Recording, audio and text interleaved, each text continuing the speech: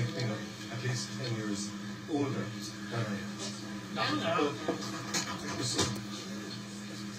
Look, ladies and gentlemen, I just want to welcome you here to see friends and neighbours. It's very, very important that you're here.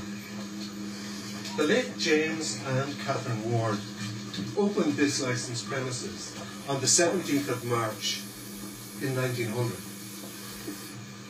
These were our good friend Patricia's and Cochleen's maternal grandparents.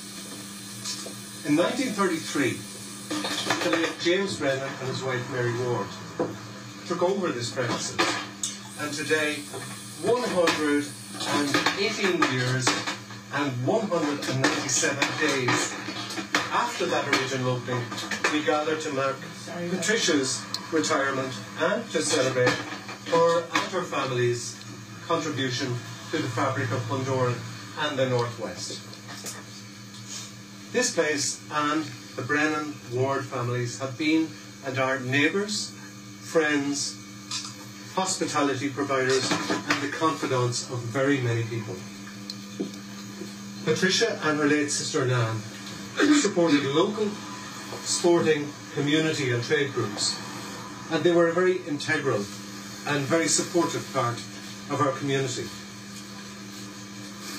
Over the years, Brennan's has hosted national and international politicians, and in fact I remember a very famous night when we had a Taoiseach, a Taoiseach, and within a couple of weeks they were gone. But again, we've enjoyed having international and national business leaders here. The celebrated musician, record producer and songwriter Phil Coulter was a regular patron and is a regular patron here. But he's the only guy of that caliber who is asked not to sing.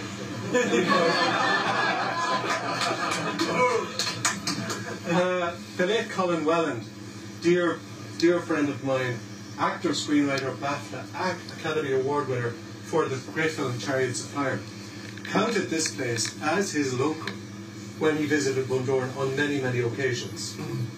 And lastly, the Irish writer Flann O'Brien, that my literary guys like Carl Duggan will remember fondly. Flann O'Brien, who was born in Strabane, and he visited here in the late 1950s.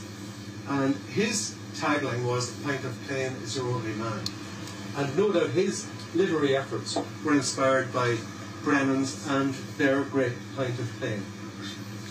Over the past week, I have had a number of messages from colleagues, LinkedIn friends and Facebook people who were Brennan's alumni over the last number of years, not only from Ireland, the UK or Northern Ireland, but from places like Netherlands, Germany, France and the Far East, Australia, New Zealand, and even as early as this morning I had our friend Mr. Hamrow from New Zealand, who contacted me just to say that he was sorry to hear that this pub was closing.